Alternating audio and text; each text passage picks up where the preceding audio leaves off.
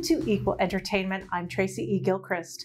A former contestant on The Bachelorette is confirming he is alive less than 24 hours after his death was announced. Josh Seiter's verified Instagram page initially announced his death, even offering a message from family members. Josh Seiter posted this video on his page Tuesday explaining what happened. Hey guys, as you can see, I am alive and well. My account was hacked. For the last 24 hours, I've been trying desperately to get into it. Somebody was playing a cruel joke and mocking my mental illness and the struggles I've gone through with depression and suicide attempts. And I'm sorry for all the pain they caused when they made that post. I just got back into my account. I am going to do all I can with my team to try to identify who is behind this. But again, I apologize for the confusion, and I will update you guys as more facts come in. Thank you guys. Seiter appeared on season 11 of The Bachelorette in 2015.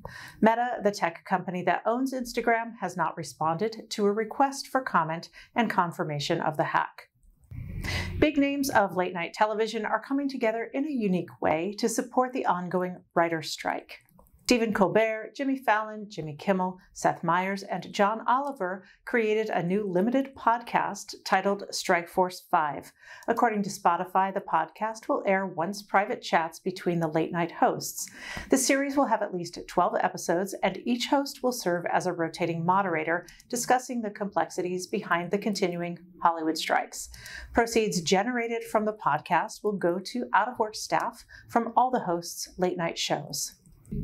Actress Sarah Jessica Parker revealed on Instagram that she adopted the kitten featured in the hit Max show, and just like that.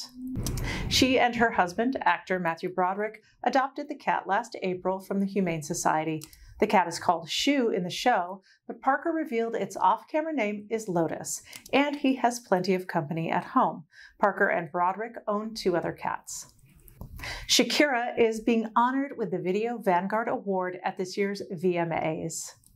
The Colombian superstar is also set to perform on MTV's Video Music Awards. Previous winners of the Video Vanguard have included David Bowie, The Beatles, Madonna, and Beyoncé. The 46-year-old has also been nominated for Artist of the Year and Best Collaboration, as well as 2 nominations in the Best Latin Video category. The MTV Video Music Awards are set to air live on September 12th. CBS is honoring the late game show host Bob Barker with a primetime special. Drew Carey will host the tribute to his predecessor, a look back at his 50-year career in TV. Barker was the host of The Price is Right from 1972 to 2007. Before that, he hosted a show called Truth or Consequences. He died Saturday at the age of 99. Barbie is officially the highest-grossing global release ever for Warner Bros. Barbie beat out 2011's Harry Potter and the Deathly Hallows Part 2. The Greta Gerwig movie has made a total of $1.3 billion, according to ComScore estimates.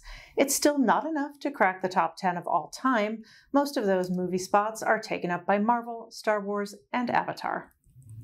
Maya Sharp has a new album out, her 9th since 1997, and it's called Reckless Thoughts. I recently got a chance to speak with the out musician about some key songs from the album and her transition from California to Tennessee. Yeah, well, this album feels quite contemplative to me, some of the songs especially, and I wondered if it's also part of that time, the pandemic, of having just time to sit with one's thoughts. And because it felt that way to me listening to, I know personally I've had some revelations about my life through isolation. So I just wondered if that fed into any of your ability to kind of access those parts of yourself. Absolutely. The last album was all written pre-pandemic. In fact, it was all recorded pre. I waited to release it until it felt a little safer to do that. So that one was just kind of written from the swarm of everything. This one, though, just as you said, this was like from the perspective of more on the other side of the storm. And that year of being forced to be alone with your thoughts a little more and, just kind of work some stuff out, that absolutely contributed to just kind of the general voice of this one. It's a little more calm. It has a few of the answers that maybe the last album was asking. Yeah, it's definitely from a more kind of settled in viewpoint. Hmm. Yeah, I wonder, would you talk a little bit about the song Old Dreams? I Mm. really find this one to be, that one really resonates with me as someone looking back and thinking about my youthful dreams. And would you talk a little bit about the background on that one? It's really lovely. Oh, yeah, yeah, that one really hits hard for me as well. Garrison Starr and I wrote that one, and that one was born actually like a lot of our songs together.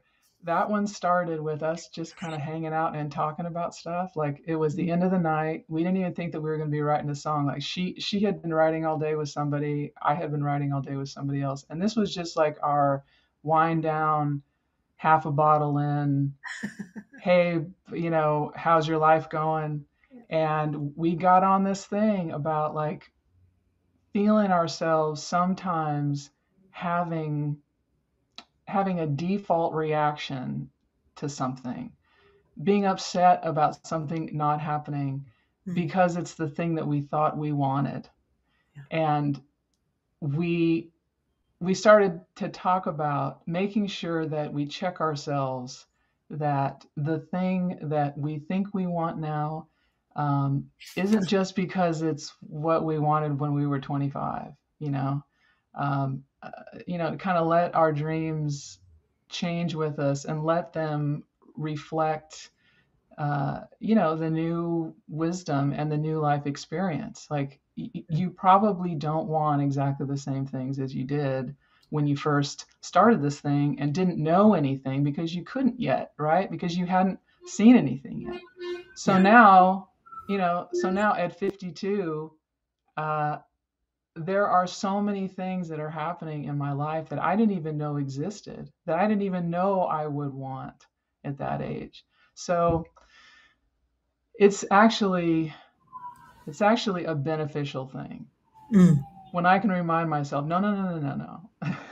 Things might not be going how the 20-year-old wanted them to Yeah. go, but it's so much better than the 20-year-old could have ever known. I'm so Right. glad that my plan didn't happen because this is so much better. You can watch the Advocate channel live by downloading our app in the Apple or Google Play Store. You can also subscribe to our YouTube channel. For the Advocate channel, I'm Tracy E. Gilchrist, and thank you for watching.